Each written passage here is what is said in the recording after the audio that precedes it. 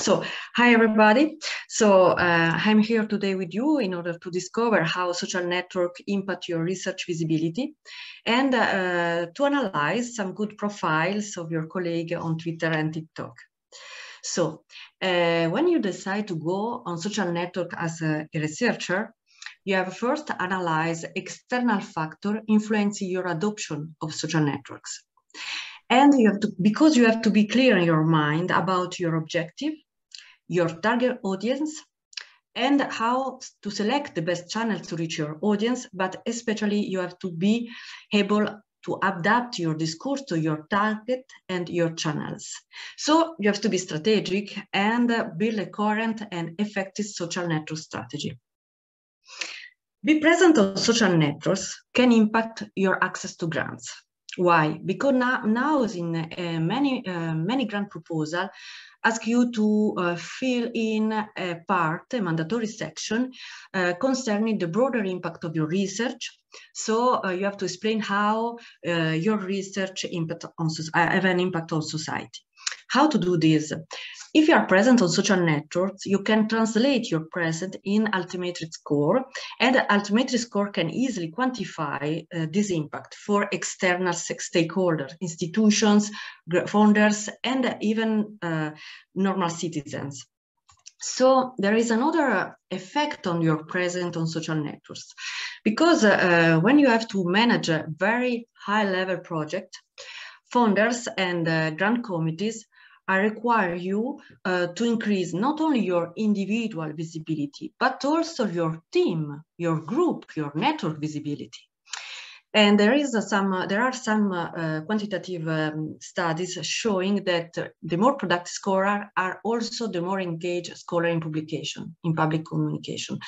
So you can see here some links from founders in which, for instance, Swiss National Science Foundation or the European Commission or the European Research Council explain how you have to be present as a manager of project on social networks.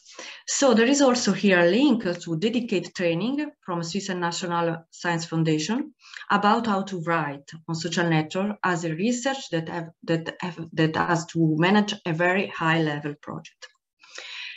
Other factors that impact your presence on social network are open access policies, because now you have content that can be legally used on social network platforms, if you adopt, of course, open access rules.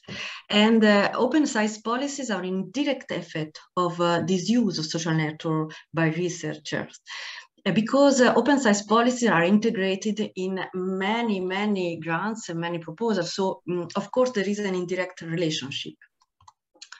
Last but not least, even traditional metrics can benefit from your presence on social networks. Why? Quantitative studies show that social media foster international cooperation and co-authorship. And explain also that international cooperation and co-authorship boost article citations. So we can affirm that a strategic use of social media foster indirectly citation of your articles. So be careful, because there is an impact of your using, if you use a social network. Before opening any account, try to set up your strategy. And now, in the second part of my lecture, I will explain you maybe how use Twitter for science communication and TikTok. Twitter, of course, you can use Twitter to retrieve automatic information about your network and your topic.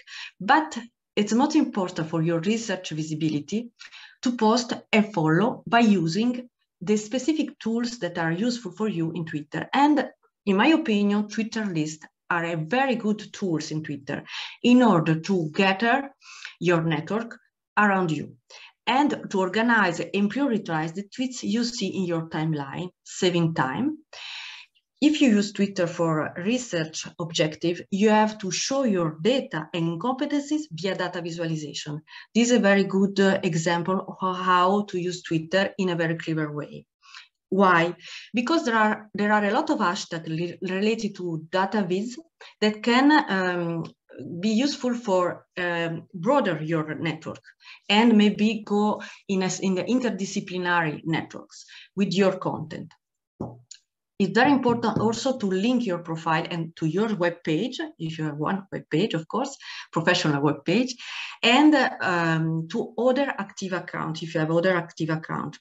Please avoid to link to dead accounts, of course. At the library, we can help you to find the best hashtag for your topic and for your person. Because using Twitter without a clever strategy of hashtag is unuseful. You have to use hashtag in a very clever way. Otherwise, maybe for you, it's best to use some classic platform like ResearchGate or Academia. Here, there is a very good example of your colleague, Daniel Probst is a bioinformatician, and he created, during the first lockdown of coronavirus, a Corona data website. It's this website gathering open data about corona infections, and Daniel Probst decided to share the content of this website, especially by Twitter. And many mainstream journals select this content and describe this content in normal articles. And your colleague is very clever because you have here some example of tweet of Daniel Probst, in which he gathered media stream journals, other profiles, scientific network, and some content from the corona data in the same tweet. So this example is useful for you because you can understand how Twitter is very important if you want to valorize your competencies and your ability in front of citizens. And also you can use Twitter to celebrate your achievements, new teams, new projects, especially your participation as expert in academic boards, but not only. In the case of Daniel Probst, is an expert also in institutional boards. So okay, so sorry, I have to share my slide, but I can. Now we will talk about TikTok, if I have this opportunity. Sorry. Okay, perfect.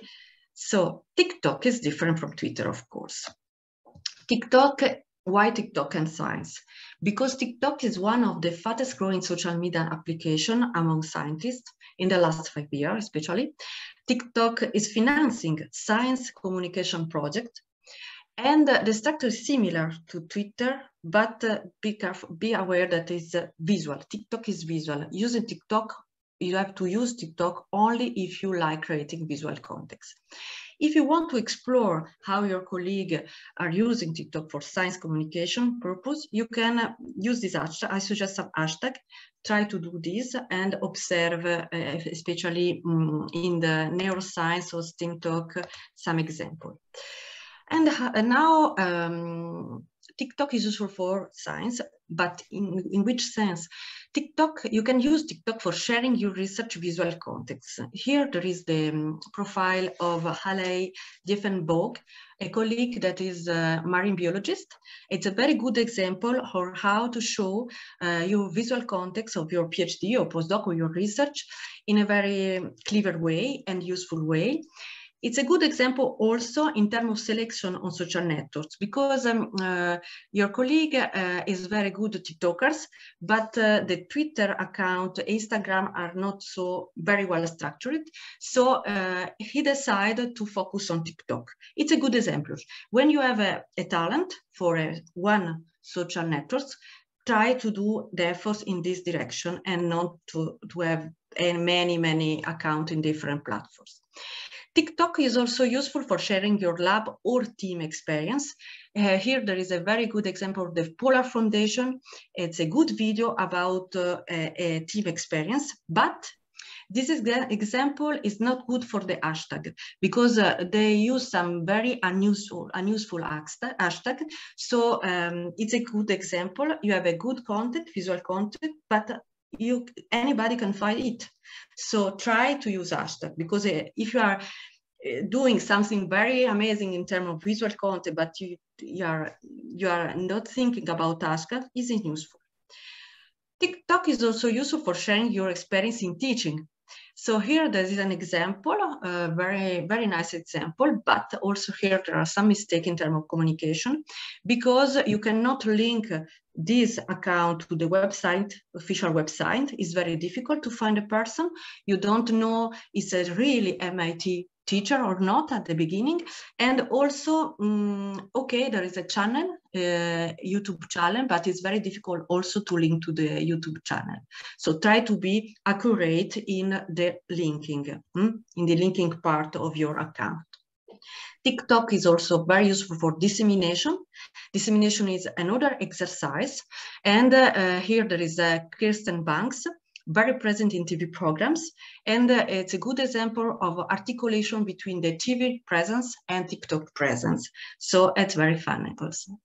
And TikTok is useful also for sharing your life as PhD, senior researcher, or professor, but it's an exercise that requires a lot of humor, and you have to be very clever because you expose yourself and your private person. So be careful. It's very useful or not for your career. So thanks a lot. And if you have any question, I am here now, and you can contact also for further explications.